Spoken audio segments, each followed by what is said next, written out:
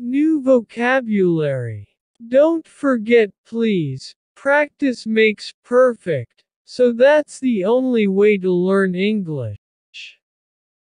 Good morning, sir. I have been looking for you the whole morning. Finally I found you. Hello, George. Were you looking for me? Well, here I am.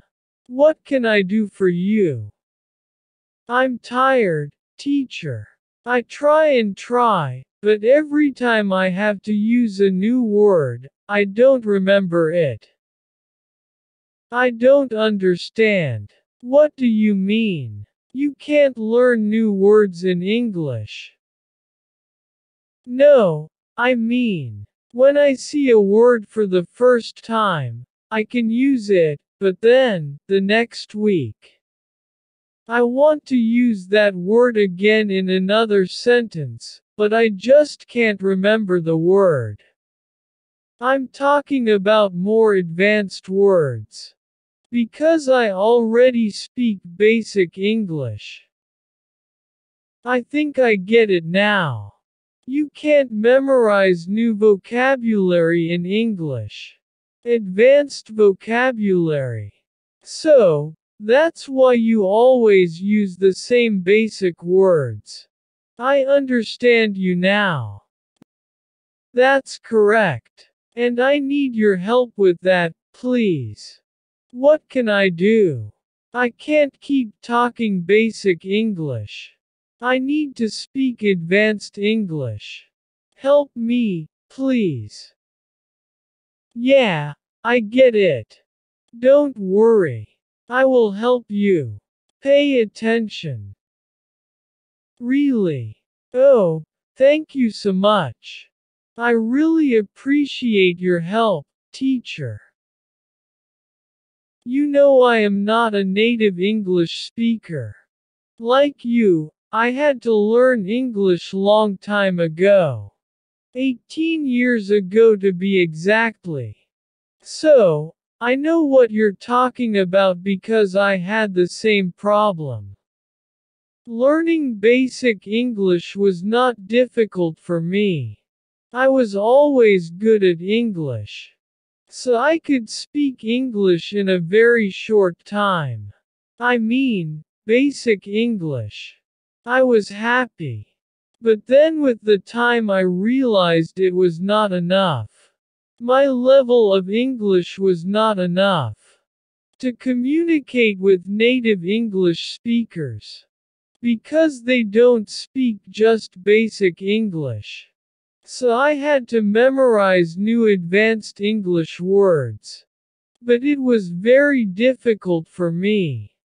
So, in this video, I'm not gonna give you many technical tips. Not this time. I'll tell you what exactly worked for me and maybe it could work for you too, George. Something that worked for me was to use the new word as soon as possible. How is it? Well, imagine you learn a new word. The word, forsake. Do you know what it means? To be honest, no, teacher. It's the first time I hear that word. What does it mean?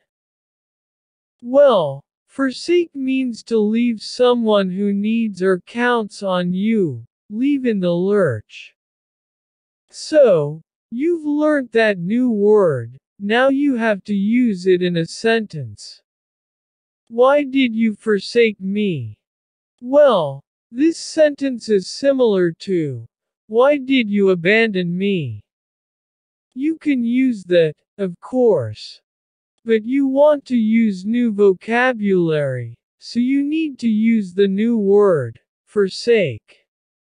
Now, you know what forsake means, but you need to use it in different grammar times.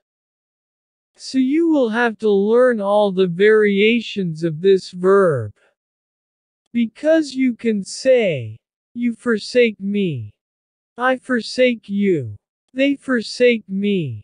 But that's only in present simple. You need to use it in different grammar times because that's how native speakers speak. So, go to internet and search for the variations of the word, forsake. Or use a dictionary. Forsake in present simple, forsaking in present continuous, forsook in past simple. Forsaken, will forsake, and so on. Okay, so now that you know its variations, you can use that verb in hundreds of sentences and questions, so you can memorize it. Why did you forsake me? I haven't forsaken you. He is forsaking me. I won't forsake you. Create as many sentences as possible. A lot of them. Until that word is very familiar to you. That's the best way to learn a new word. That's fantastic. But what if I have to use that word months from now and I don't remember it? That's why you'll create a lot of sentences with that new word. To memorize it faster than usual. And not only that, it will become part of your vocabulary, and you know what's the best part? You will want to use that word all the time. Haha. Seriously. It happened to me. Every time I learnt a new advanced word, I wanted to use it, always. And it really works.